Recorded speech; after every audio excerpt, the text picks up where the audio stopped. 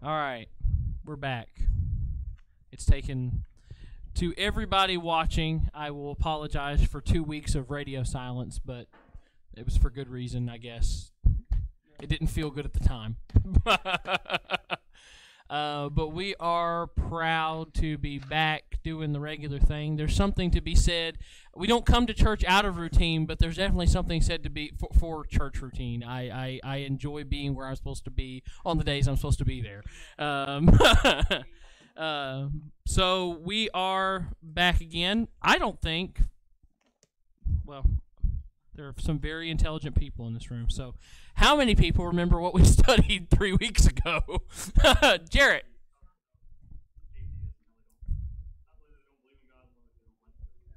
We did talk a lot about atheism and that. Brother Kenny, I think you had your hand. We talked about the Armenian foresight there, that God he did indeed look down the corridors of time, but he didn't foresee anybody believing in him. He saw that we had all gone aside, we had all together become filthy, and there's nothing to do with good, no, not one. That's what God really saw when he looked down the corridors of time. Yeah, we talked extensively about the verse that is mirrored in Romans, and all the implications therein. Anybody else? Sister Donna. Oh, okay. Sorry, you had your hand up, but you were correct. Anybody else? Well, the two people that I expected to say something definitely did. So. About again how we find that to be a common pattern in a lot of the Psalms. How they'll kind of start off, "Woe is me, woe is the world, we're all wicked and evil," but it'll end with God is good and He brings salvation. And Psalm 14 is kind of like that too. The fool hath said, but then at the end it's talking about the salvation of the Lord, and that's a common. You said that was a common pattern in the Psalms. And even if you look at the first verse, it starts with an idea that the fool has said and said there is no God, and then it ends that said that salvation comes out of Zion.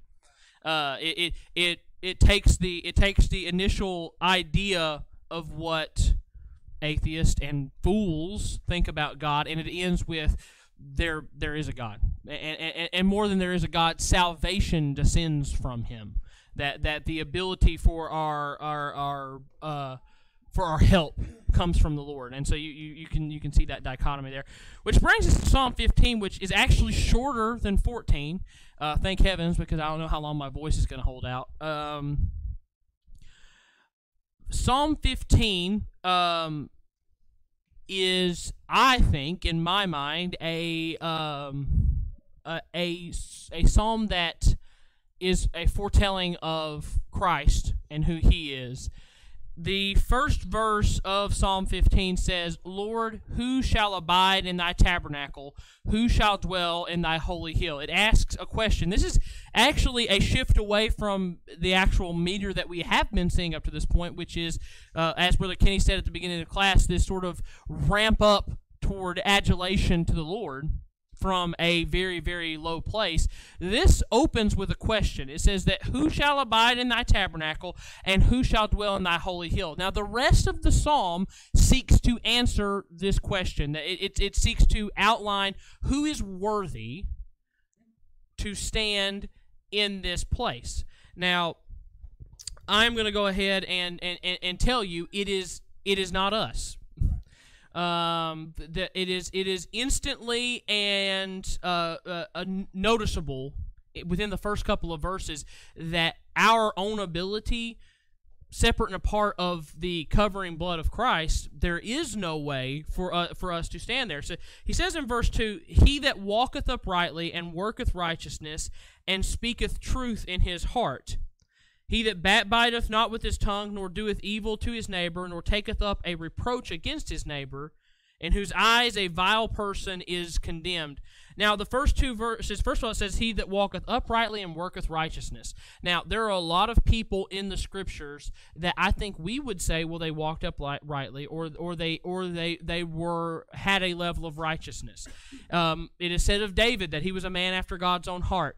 Paul, he got to be an apostle when the time of apostles had, or the time for people to be qualified to be apostles had already ended, based on God choosing to reveal himself bodily to him. There are people throughout Scripture who seem to be the paramount of what a Christian can be.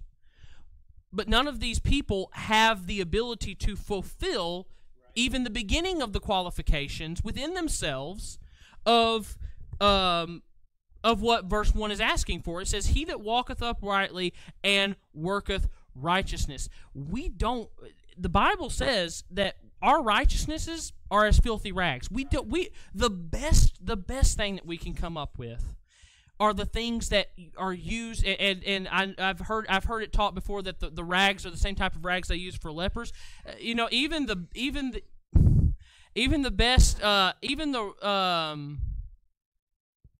if we were to take away the leprosy aspect and just talk about what do we use rags for, you can use a washcloth in the bath to cleanse your body. What are you doing? You're literally rubbing dirt and dead skin cells off. The ladies, they probably used a washcloth to help wash the dishes, or a sponge of some type to scrape old and dried food off of pans. You can use a washcloth to wipe down tables, but in all those cases, what are you doing? You're using the rag and you're dirtying it. It's getting worse. And our righteousness is the best that we can come up with. I'll even venture to say the best that Paul could come up with, that David can come up with. Any of these people are black, are dirty. He says that he that walketh uprightly. Same thing. We're not the Bible. The people at Antioch were called Christians first there. To be Christian is to be Christ-like, which means that we are supposed to be trying to achieve things that are like Christ. We're supposed to be trying to live our life as he lived it, knowing, of course, that every day will fail. The Christian walk is actually a walk of hopeful failure. Every day we awaken, hopefully with prayer and supplication, hoping to fulfill the will of our God. And every day we lay asleep and ask for forgiveness for the failure that we have. That sounds bleak, but there is newness in the forgiveness that we can receive at the end of the day. Where, hey, I didn't make it today. I'm probably not going to make it tomorrow. But it is in that travail that God is glorified, that you are seeking to do the things that he wants you to do.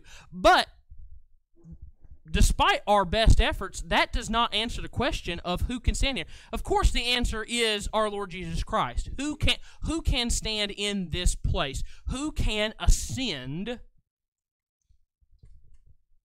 completely justified in God's holy temple based on nothing more than their good works? There's only one man / God that ever was able to do that. And I think that's what the psalmist David is specifically talking about here. He goes further and it says, he backbiteth not with his tongue, nor doeth evil to his neighbor, nor taketh up a reproach against his neighbor. Now, verse 3 starts talking, what did Jesus say? That there are two commandments, love God and love man, and in both of those you can sum up the entire law. This is an addressing, I think, of this very idea, because it goes on. Verse 2 talks about our walk before God, and verse 3 starts talking about our walk among. It says that he doesn't backbite with his tongue, nor doeth evil to his neighbor, nor taketh up a reproach against his neighbor. We're talking about how that we're supposed to treat each other. Now, just because Jesus is the only one that can fulfill the question that's being asked by this psalm does not mean that this isn't a good roadmap for us. Right. Our crimes as Christians, I think as Christian people, often do not... We talked in the interim between services briefly about the use of alcohol and people's villainization of objects because we're not willing to villainize ourselves. But most often, Christians, we're able to leave aside the things that are overtly negative. I would say everybody in here is probably abstinent from drink. Everybody in here is has probably never run around on their wife or their husband. Everybody in here has. We can list the things that we're good at, but I think a earmark of a problem with Baptist people specifically is our inability not to cannibalize each other. We're like sharks. We're the apex predator in the seas. And sharks are deceptively intelligent. They are not mindless eating machines. God designed them for a very specific purpose, and they carry out that purpose with deadly precision. But do you want to ever see a shark act stupid? Dump some chum in the water, and they go nuts. They smell blood. Their eyes roll up. They have protective coverings that cover their eyes, and they just start biting. And a lot of time, they'll end up biting each other. If it's a school of sharks, they'll kill each other for chum, for trash fish.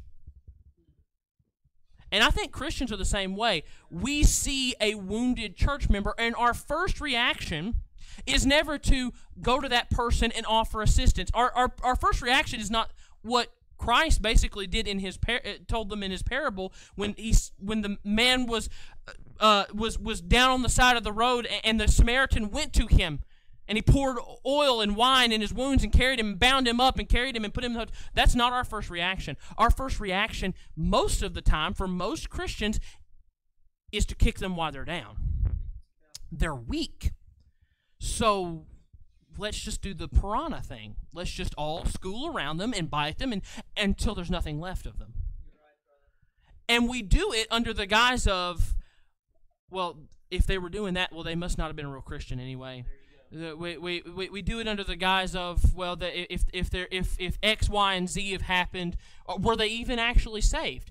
An ability that, mind you, is not given to us. We're not to judge our fellow man, because I would venture to say, and this is probably part of it, and this is why I like to liken it to sharks, because we all have the same nature. We all have that desire. That probably the reason that we're so ready to kick other people while we're down is because in our hearts we've committed that sin. There you go.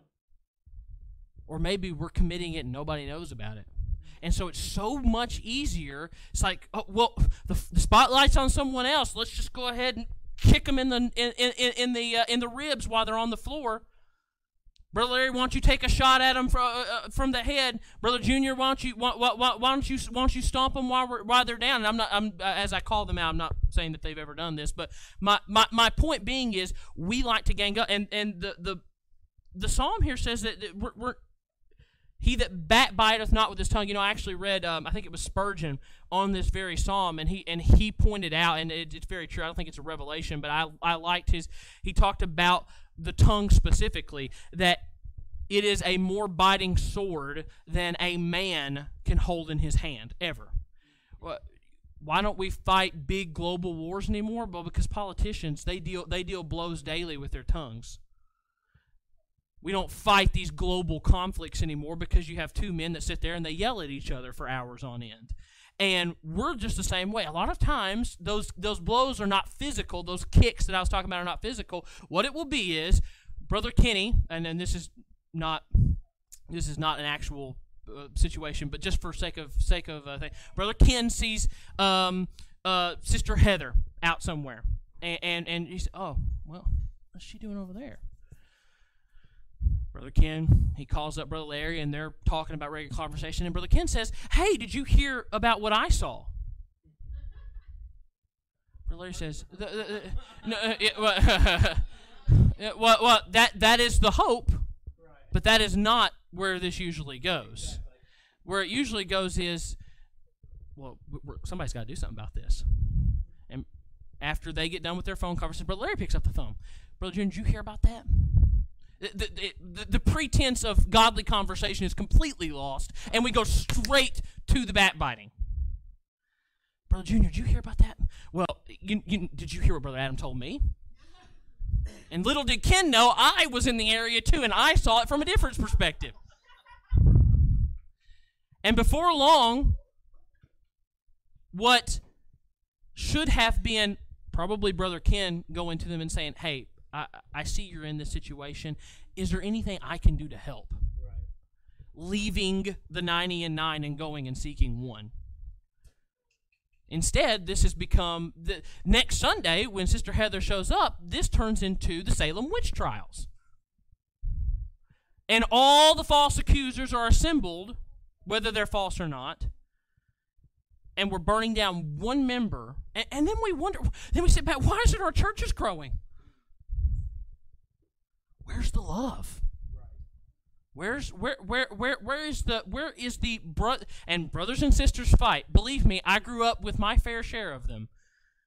Brothers and sisters fight. It's in human nature.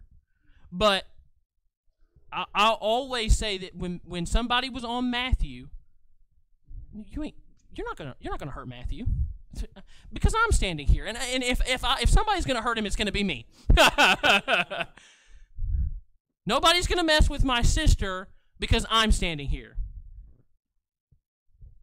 Why? Because there's a brotherly and sisterly bond there.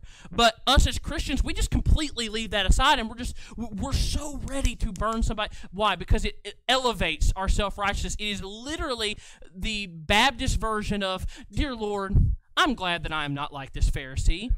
I fast 3 times a week, and on we go about how great we are and how awful they are. And then we're concerned about church growth. We're concerned about missionizing. And in all the meantime, sometimes even in jest, now I will even say that the jesting aspect, I'm probably more guilty than anybody. We jest about our piety over other people. And even that does not present a spirit of love. Like it or not, Jesus didn't hang out with the elite of society. He had the opportunity to it, and he did it one time. And it was when he was 12 years old, and he was in the temple, and he was showing them how much more he knew about the scriptures than they did. And then the next time he shows up on the scene, he's hanging out with fishermen, he's hanging out with prostitutes, all of them saved, mind you, but still, he was hanging out with the lowest of the low. Jesus didn't associate himself with the religious pious. Why? Well, I think if he was to come to earth right now, he wouldn't associate himself with us because we're open sepulchres. We're pious on the outside. We're white on the outside, but inside we're full of dead men's bones.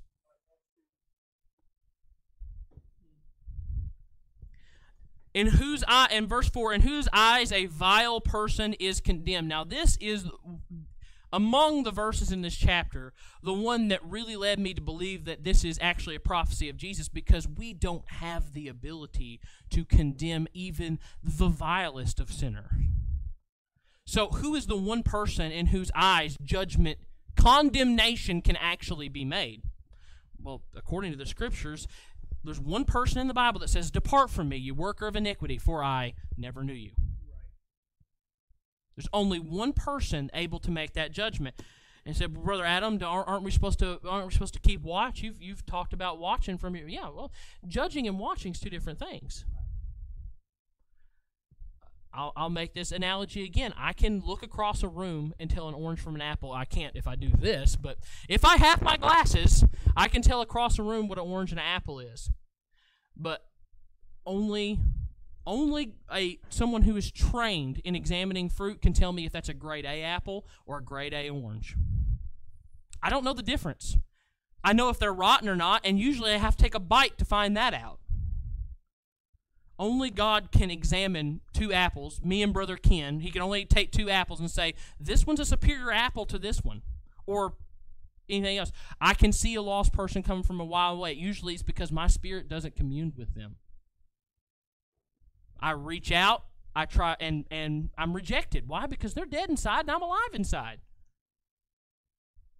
But just like I can identify an orange and an apple, doesn't mean I can go to Brother Junior and say, well, his walk is just a little bit behind Brother Jared's walk. In the grand scheme of things, if I was to weigh this out, and we try to get all, we're like those people on TV that do the food tasting on those food competitions, and they eat a little bite of food and they're like, well, this has got more. I can tell you used a little extra vanilla. Are you serious? You can't tell me they used a little extra vanilla extract. There's no way. Unless that a lot of times they'll have a celebrity judge that'll try to make those, and I think there's no way that they know. But a lot of times there'll be a trained chef on that panel, and I can believe that person. Why? Because food is their business. They probably can tell whether you used a certain type of sugar or not because they know, they've been trained. And you know what? God can tell if there's a little bit more sugar in Brother Kenny than it is me, but I'm not going to walk over here and say, hey, Kenny, you're not very sweet today. Why? Because I don't know. And it's not for me to judge him. If I spot obvious error, I'm going to go to him and say, hey, brother, I've messed up on this kind of stuff before. Let me show you where I think that you're wrong, and let's have a discussion. Let's talk about it. Communication, I think, is something that this is not just in churches, but in American society, we've just fell apart on. We're the most connected we've ever been in the history of mankind, other than I would say probably Babel when we were all just kind of living together. And yet we're the most disconnected that we've ever been. I made a mistake during the business meeting. I read a text from Jarrett, and to be fair, I was in a fever. But I read a text from Jarrett, and I thought that Dad was going to expand his financial class to 20 lessons. And that was not even remotely true. But when you play a game of telephone like that, stuff is lost. And, you know, that should be an easy communication. But even then, we lose something there. But we just don't communicate with our brothers and sisters anymore.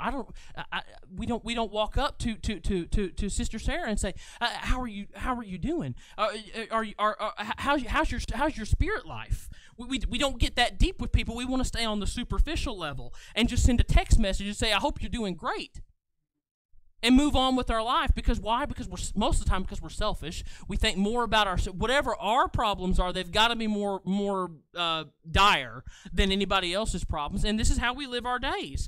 My glasses are falling off of my head because of this silly headset.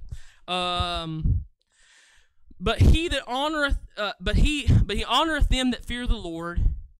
He that sweareth to his own hurt and changeth not. He putteth not out his money to usury, nor taketh reward against the innocent. Now, Brother Larry's probably going to be teaching something to this nature whenever he does his financial class. But what he's talking about, and I don't really ever recall Jesus having a lot of money. It seemed like he was fairly destitute in his days. The foxes have dens and the birds have nests, but the Son of Man hath not where to lay his head.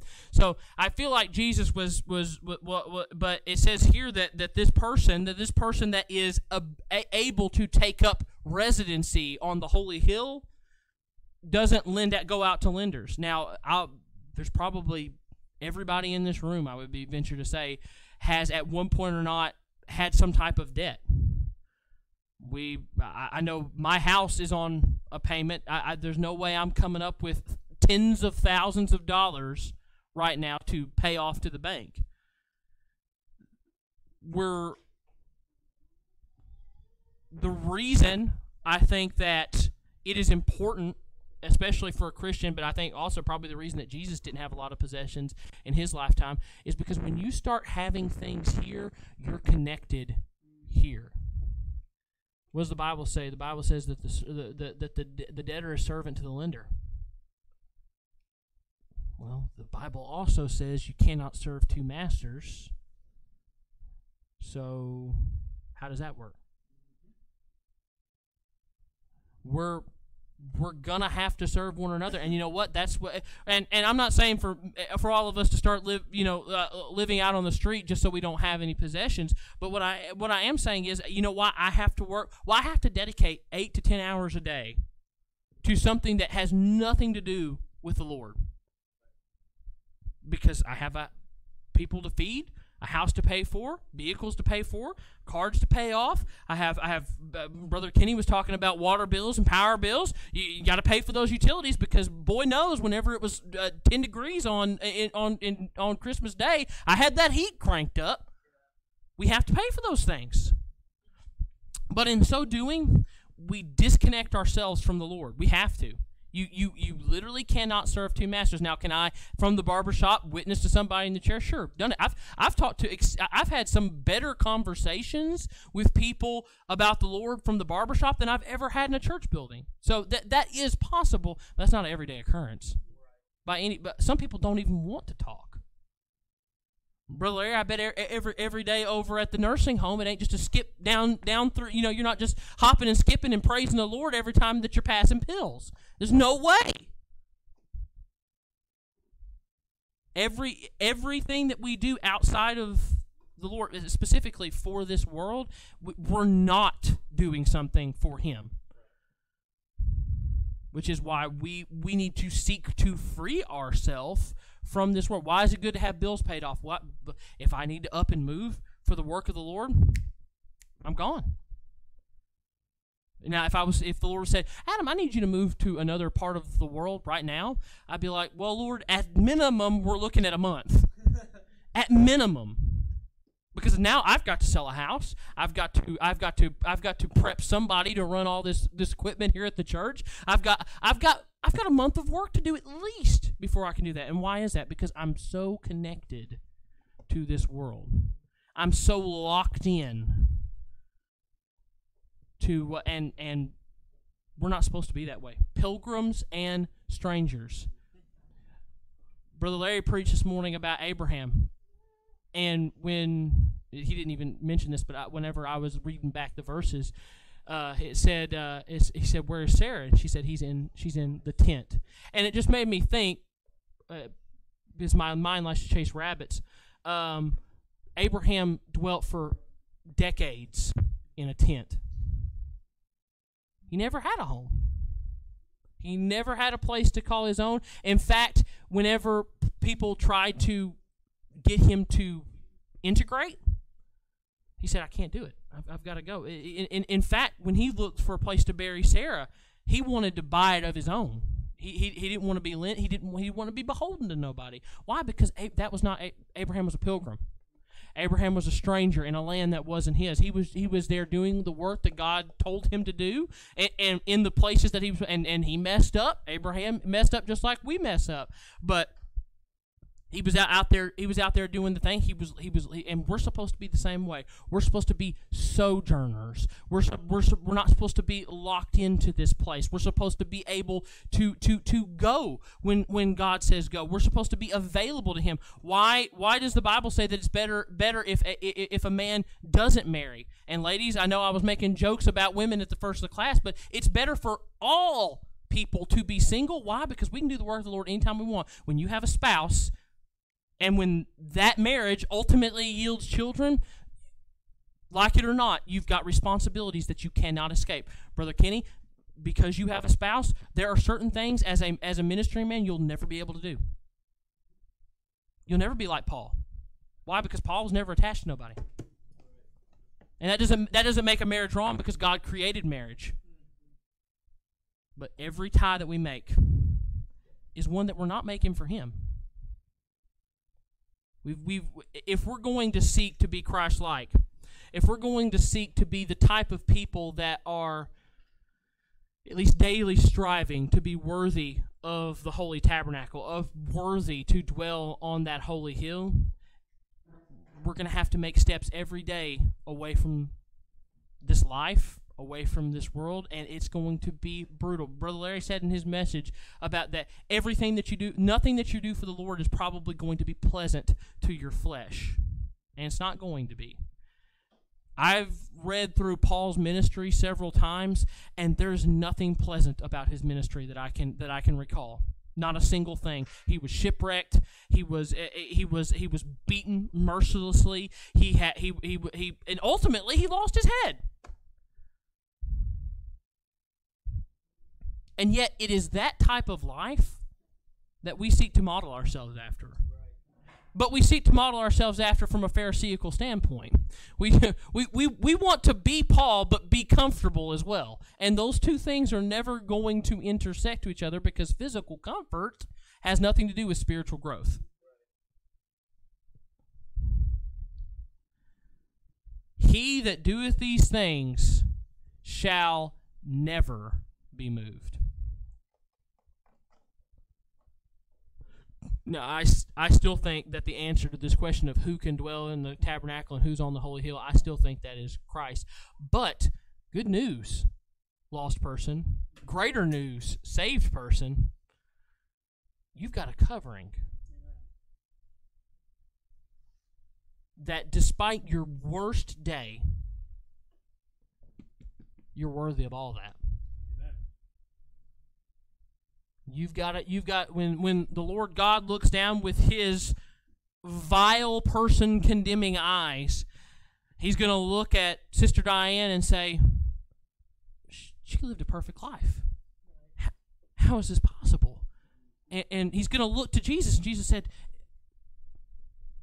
Lamb's Book of Life, right here. I covered that. That's why she looks perfect in your eyes. And he's going to say, enter into the joys of the Lord. All the rewards that my son earned, they're all yours because you lived a perfect life, and you're going to fall down. You're going to say, Jesus, he did everything. He's worthy of it all. And then the next person in line is going to go, and Brother Ken, he's going to look down. He's going to, another one lived a perfect life. How is this possible? And Jesus is going to say, he's in the Lamb Book of Life. And he's like, again, enter in.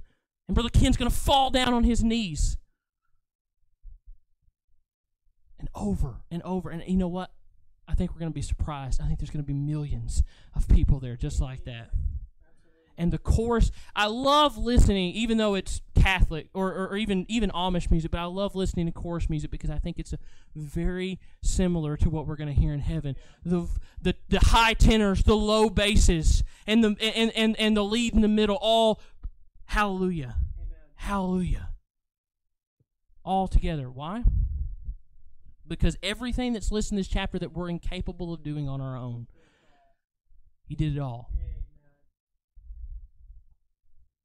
The words of the hymn, Jesus paid it all to him I owe. Sin had left a crimson stain, he washed it white as snow. Has there ever been a better time to be alive? Thousands, millions of people look forward to it. Hundreds of thousands lived through it, and yet we're the benefactors of a life lived perfectly.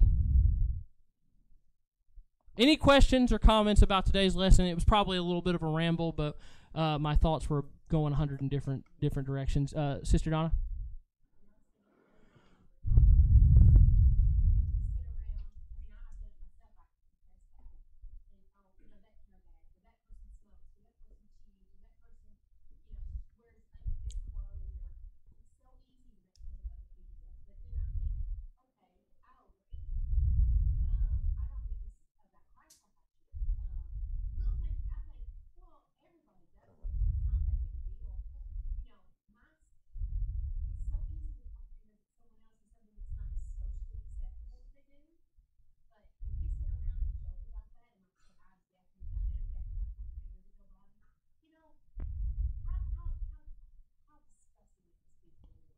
Self-justification is the beginning of a Pharisaical attitude, and we talked about it in between the services. We have the reason we villainize so many things is because we have to justify our own sin. My sin's not as bad as his sin, but the Bible says if you've broken one part, you've broken it all. You're literally born to it. We take to sin like a duck takes to water. I think preachers are the worst. Well, it is I would say for preachers and for teachers, it's a higher contrast. Well, I know over the last couple months, I've had a lot of trouble with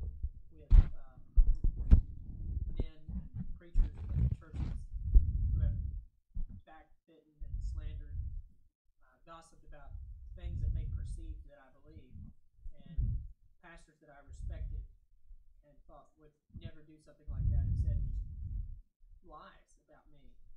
And the Lord, through that, pointed out some times where I had been just as guilty. And there was actually one person that really came to mind, and I had to call him and I had to beg his forgiveness here I was on the receiving end of this, but I realized that there was a time when I spoke way too quickly about someone else, and it's just so easy to say, "Oh yeah, brother so and so, he's fallen in with that crowd now," or "Brother so and so believes this," or "He's abandoned this doctrine," or and we don't even thoroughly investigate. We don't even thoroughly see, is this accusation true, or are we going off of like something we've heard about them from third-hand basis, and now we're spreading a false lie about them and ruining somebody's ministry. Yeah, you can ruin a lie in a moment with a word, and that's another thing too. Whatever you're doing, there is someone watching. It may be it could even be a child, but they know. But it makes us feel so pious, when we say, well, so and so's leaving this doctrine, but I still believe it. When we have I don't know how they could do. I don't know. Well, and the thing is, I don't know how they could do that. How is this possible? But how do I get up every morning and do some of the things that I do? How? Yeah. I'm sure there but we have to remember the example of our Lord, because especially when things are done unto us, it's bad enough when we see somebody else doing something, but when people do something to us, we're so quick to be. But think about the one person in human history that had the ability to cast stones, and what did he do? He went and he bent down and he wrote in the sand, and he said, "Where are your accusers? I'm not going to accuse you either. Go and sin no more." The bandwidth, if you will, of Christ's forgiveness is unfathomable, and if we could mirror 1/10 of that, I bet 100% of our problems would fade. Because our ability to hold, just as Christ's bandwidth for forgiveness is wide and infinite, our bandwidth to hold grudges is nearly as vast. Because it's just like Brother Kenny said, somebody can say something, you're like, how could they say that about me? I thought they were my friend. And sometimes that thought will carry to the grave with people. There were a lot of, when this church split off from Bumpus Mills, there's probably a lot of hurt feelings. There's probably still a lot of hurt feelings about that, about everything that was said. And it was, I was just a child at the time, and I remember it just being chaos, actual just disorder. But I bet if one person had sought to forgive, there were fences that could have been mended there. Idle words tossed aside in place of, I hear what you're saying, we're going to work this out, but at the meantime, we're still brothers and sisters, and we're supposed to work. We can work through this together. We can do this, but we're just, and it's me too. We're just too quick to, we're blessed with so much truth and doctrine. We've got to remember that's not something we hold over people. That's something we spread out to people. Yes, Sister Donna.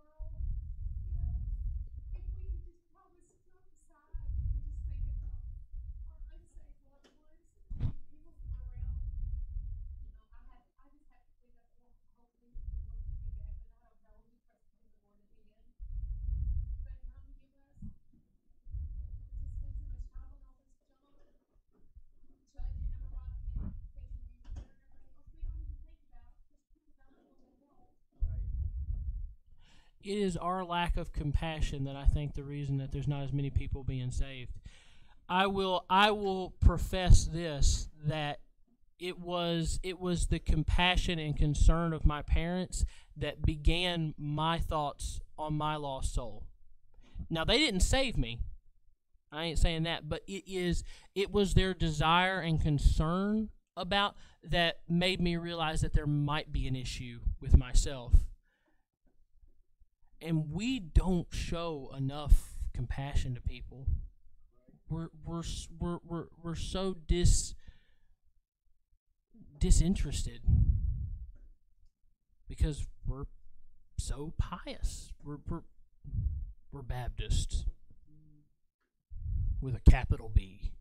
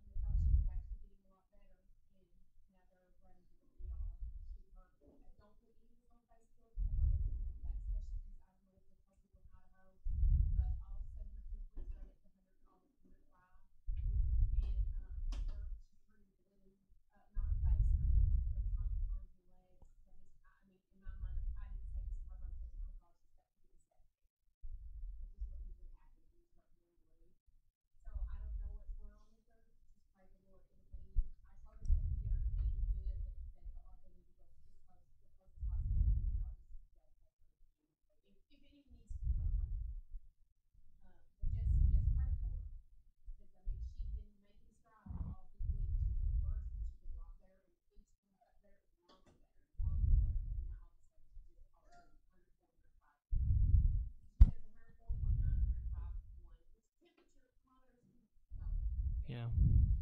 That's still extremely high. Yeah.